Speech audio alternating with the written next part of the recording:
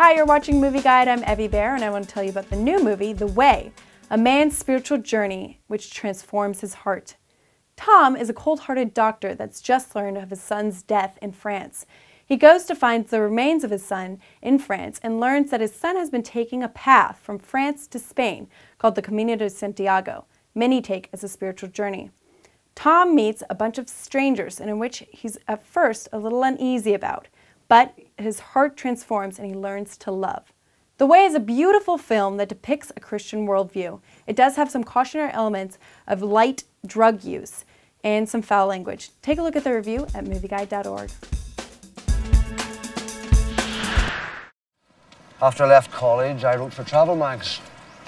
Thought I'd do that for a while, put some money away, and then get down to the novel.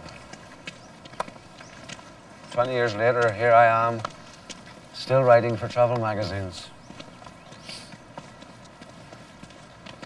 I'm not feeling sorry for myself. It's the life I chose.